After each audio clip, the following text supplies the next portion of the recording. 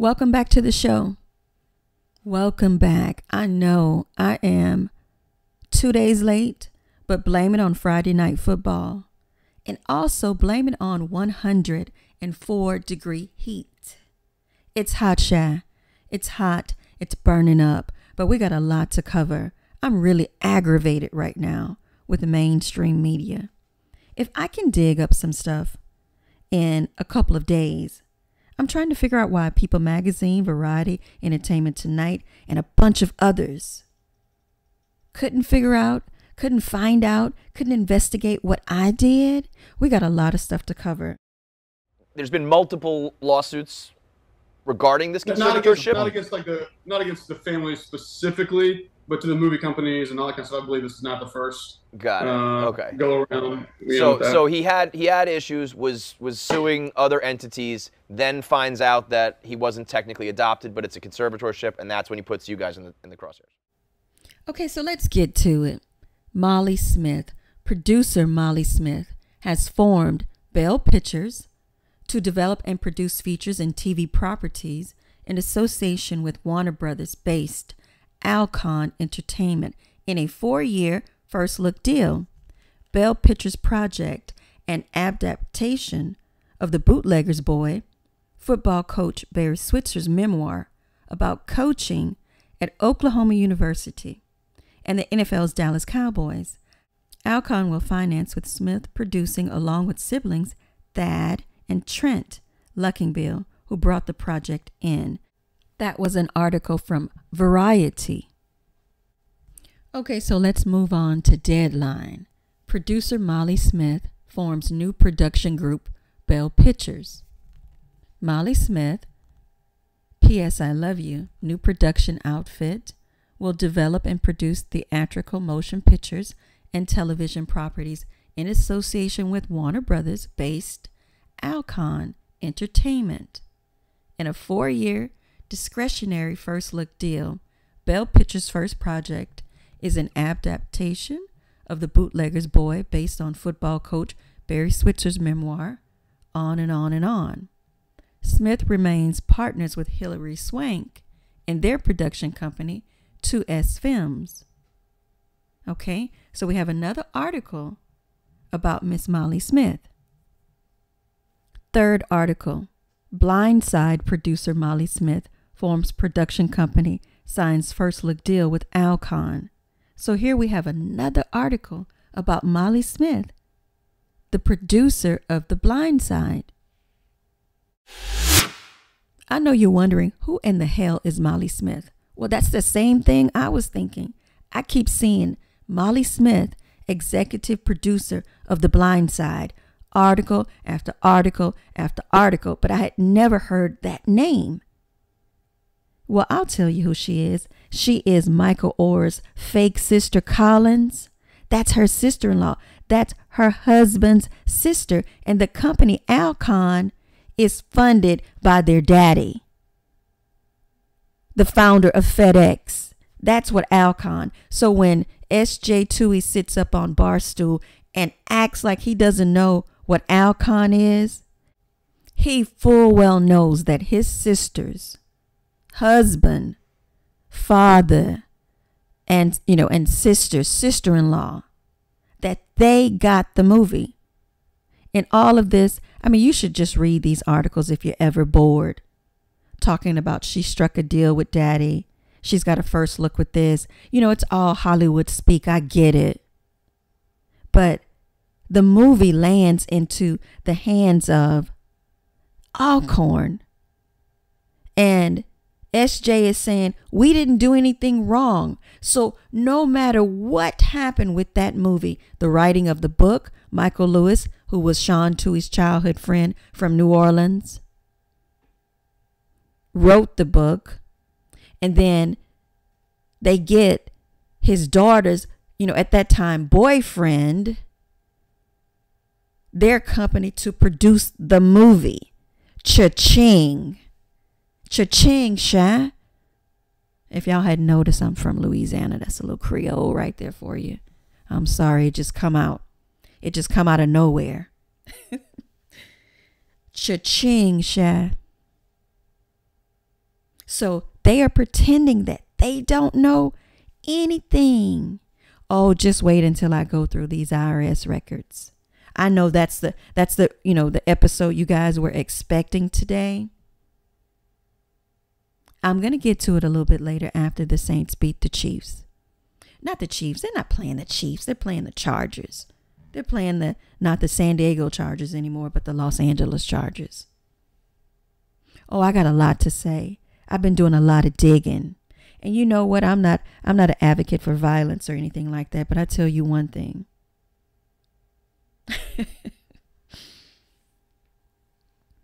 It's, it amazes me that, this woman that, I don't know, I should leave that alone. I should leave that alone. I should leave that alone, Sha. But I tell you one thing. In certain spaces, this lady would have had enough hair on the floor to make a mule a wig. When some people I know got done with her, there would have been enough hair on the floor to make a mule a wig. That's for sure. I had to take a second look at his comments in light of the new information that I discovered. It's absolutely crazy. And there were things back in 2020, 2021 that were like, if you guys give me this much, then I won't go public with things. And well, could it be it was because he discovered that his fake brother and his fake sister may have very well been in on it from the beginning? Because remember, back then in 2008 and 2009, Cannon and Collins were dating, because they were, young teenagers at this time. They were dating. So they weren't married yet. They just got married 6 years ago after dating for like 11 years, right? So could it have been that Michael Oher discovered that back then this was all a plan? This was all a plot. Because remember, Michael Lewis wrote the book first. Childhood friend of Sean Tuohy. Fast forward a year. Now, all of a sudden, it's being made into a movie. I mean, the ball was rolling very quickly. And no other than his fake sister, her boyfriend, who is the son of the founder of FedEx. And they have a movie production company that, his sister. They get the movie. They produce the movie. Alcon Entertainment is funded by her boyfriend's father. It is her sister-in-law, pardon me. They get the movie.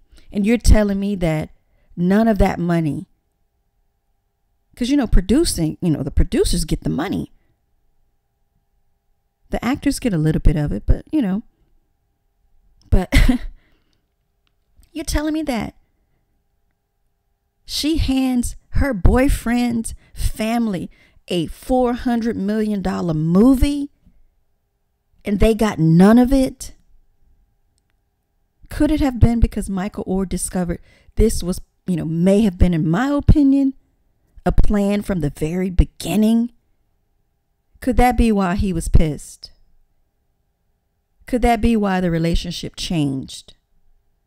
No matter what happened with this movie, this story, pardon me, the writing of the book, let's keep everything in-house. Let's keep everything family.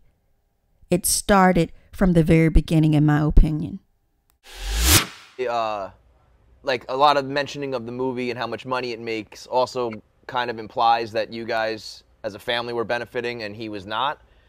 Was everybody but him getting paid off of that, or how'd the money shake out?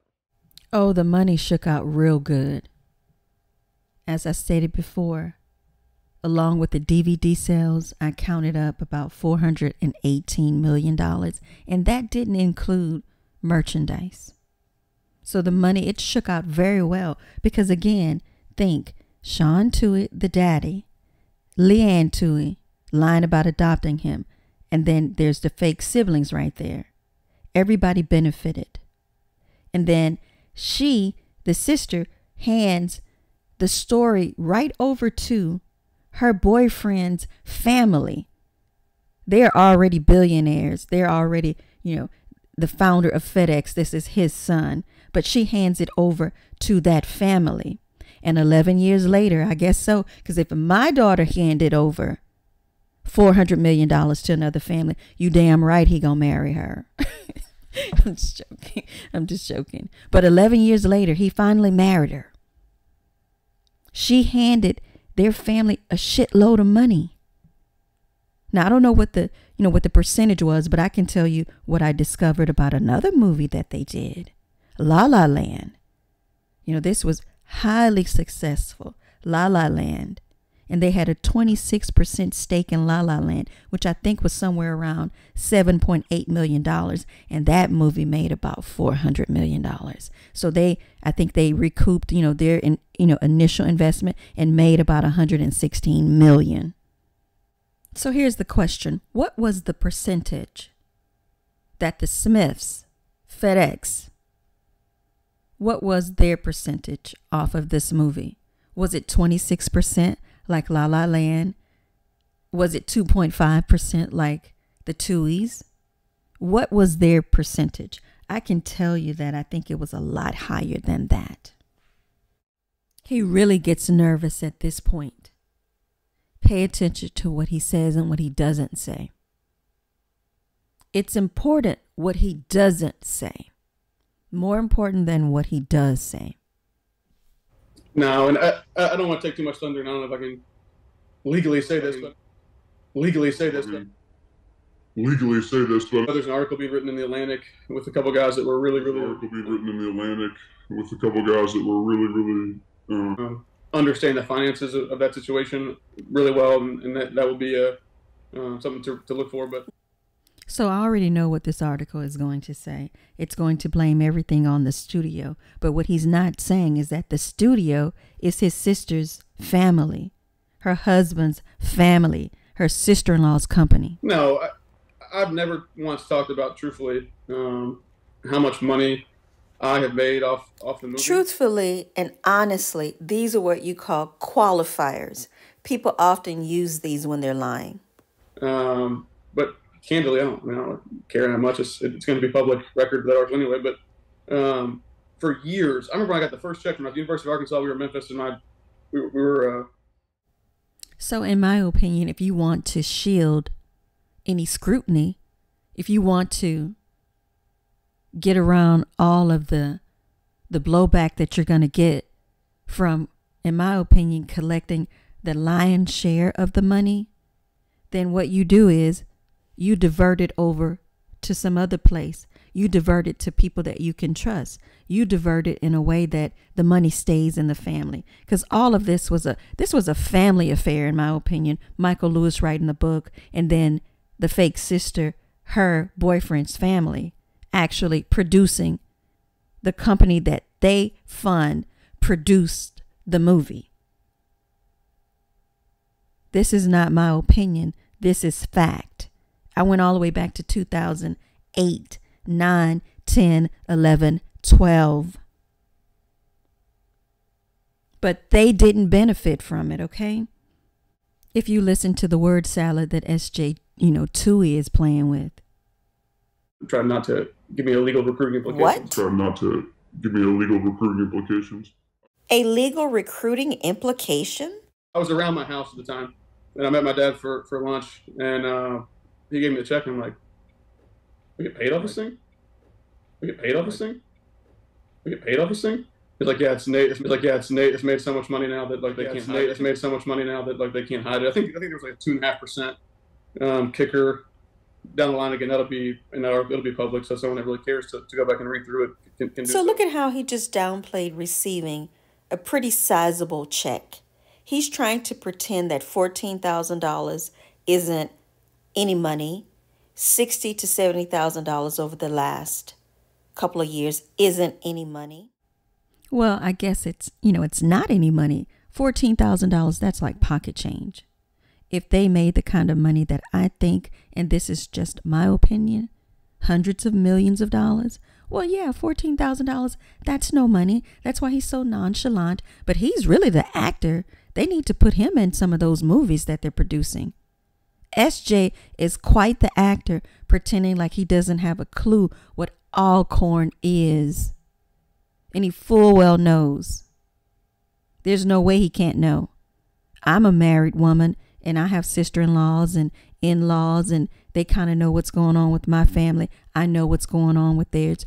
You know, with theirs, you mean to tell me that your only sister is dating the founder of FedEx, his son, and they have a production company, her sister-in-law, and they get the movie, and you don't know that there's some sort of familial relationship there and some sort of connection with the company that is producing a story that y'all have made it about y'all's life, but the central figure in the story really is Michael Oher. It's about his life. And all this, nonsense about, well, there was a $200,000 donation or $400,000. I think that, in my opinion, this was all part of a plan. These are planners. These are plotters. I think this, all of that was to throw things off, to make Michael Oher seem like, listen, nobody's making any money, but they're going to make a donation to the foundation. And wait till I get to those foundation records tonight. Oh, I'm going to finish it tonight. It's 104 degrees. I don't think I'm going out tonight. Even when it cools off about 8 o'clock, it's going to be too hot for me to step out to do anything. I will finish the next episode tonight. These IRS records are a hot mess. It seems like to me, no matter what, money circles right back to them. Money that should be going to people that are in need. There is no way in hell that a foundation should spend 2-3 times the amount of money that they're giving out on management fees. Crazy stuff. I don't think this boy could have broken up with her if he wanted to. Just imagine that, handing your boyfriend's family a blockbuster movie that grossed hundreds of millions of dollars, and Michael Oher gets nothing. Oh, wait, he got a photo op. I'm sorry. He did get something. He got a photo op. I wonder who made those caps. And I bet through that, we as in me personally only, because I can speak for that. Oops. He said we. Then he straightened that up. He cleaned that up. He said, oh, no, I. He meant my sister and I. Like 60, 70 grand over the course of the last 4 or 5 years. It comes in like the first year was like a $14,000 check, and then it was like an 8 and 7 and whatever, so on, so forth down. That math didn't add up, but it started off a little higher and then it went down. Which after it made hundreds of millions of dollars, I think that someone said, okay, we can't hide this any longer. The money he's suing for is actually. So SJ, why don't you tell your friend there, the one that was defending you, the one that was so mad that the book came out on the same day as the lawsuit, why don't you tell him that someone, when somebody said the movie's making a lot of money, that it was probably your sister, it was her family, it was her husband and her father-in-law? I think it'll be very well documented. It was, I was reading through this morning, but it was a couple $100,000 that the movie actually gave us. I don't remember the timeline because I was young and I wasn't involved. Is actually the same thing. It'll be very well documented. It was, I was reading through this morning, but it was a couple $100,000 that the movie actually gave us. I don't remember the timeline because I was young and I wasn't involved, but. And guess what? I have to go and research the good lie, because this is a story about somebody that they saved, that they rescued, just like they say they saved Michael Oher, although he was a 5-star recruit when they met him. You see what just happened there? He put out some information that he knows that the public is going to dig up. So the movie, the studio actually donated $200,000 to his family. I tried to understand, why did Michael Ducker FedEx, why he donated 100 shares of stock to the foundation instead of just writing them a check for cash. Because at that time, I didn't understand the connection between FedEx and the Tuohy family. I didn't understand that the founder of FedEx, his son, Cannon, was dating the fake sister at the time. So I didn't understand, what the relationship was. Why would they ever donate, 100 shares of stock to the foundation? Why did things look the way they did? But now I get it. I understand. Had it not been for, Michael Oher filing this probate, and I stand corrected, it's not a loss. I'm not a lawyer, y'all. It's not a lawsuit. It's a probate. That's the correct term for it. But it feels like a lawsuit. Oh, it feels like one. It smells like one, and it's giving lawsuit, but it's technically a probate. Okay, so I stand corrected on that part. But I didn't understand the connections, but now I do. And later tonight, I'm going to go over all of the donations as soon as the New Orleans Saints beat the San Diego Chargers. Just look at all of this. I uncovered all of this, all of these articles about the production company. Do you know how close one is to, sometimes, not all the time, but how close you are to a sister-in-law? So you mean to tell me that your sister-in-law produced the movie? Collins Tuohy Smith, your sister-in-law produced the movie? Your father-in-law funds Alcon? But your family didn't benefit at all? Is this some sort of technicality because Cannon and Collins weren't married at the time, but they've dated for 11 years and now they're married? Hilarious. The money? Yeah, so not personally from the money. Like when the movie came out, we got paid off the naming rights. We got like $12,000, and then off those same naming rights, 10 years later, me personally got $14,000, whatever it was, and so on and so forth down. But like maybe 4 or 5 years after the movie came out, and it was clear it was making a lot of money.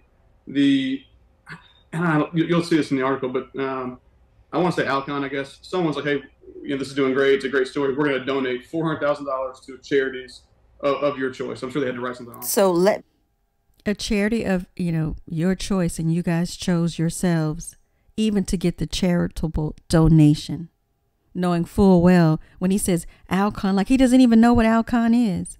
Do you honestly think that he doesn't or have never met his sister's sister-in-law?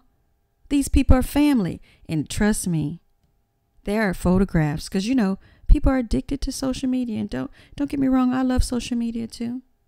But some people post everything that they do every time they eat a meal. And I'm not saying nothing against the meal, food social media, because I'm a foodie too. But he's acting like should I go back and pull up, I have a little folder with photographs. Should I go back and pull up all of these pictures of family together that don't seem to know what the other, does? When you meet people, the first thing hey, what do you do? What's your profession? So you don't think that he understands that his sister, his only sister, that her sister-in-law, that's Alcorn. Although, she's broken off and she's done her, black, what is it called? Black label media. You know how, you want a little bit of independence from daddy. I get it. Same stuff, same people. That would be like me breaking off from, my husband and saying, hey, I have this company, but, this is mine. This is, I have company A and he has company B, but, we're all part of the same umbrella, really.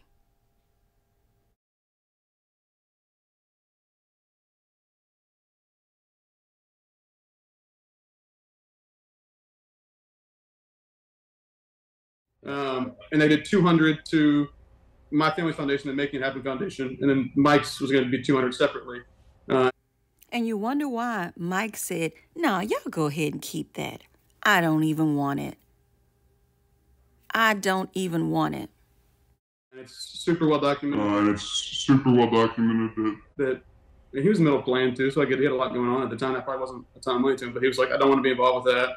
I don't want the money from it, and declined the exact money that I think is mentioned. And again, look at how he's downplaying that. I think it was the exact money that he's talking about. So let me make sure I understand this correctly. When it came to Michael Oher, he was offered charity, a charitable donation, a donation. But when it came down to the Tuohys and their children, they were contractually obligated to pay them. So Michael Oher is an option. He's charity, he's donation. But the Tuohys, when it comes down to them and their children, it is a contract. But his sister, his fake sister, her family, her now husband, but at that time her boyfriend, their family, they get the production deal on the movie. They get the production deal on the movie. So, Black Label, I don't know if it's Alcorn or Alcorn or what it is. The reason why he's coming out with this now, because there are a lot of questionable donations. I've looked at 10 years worth of records.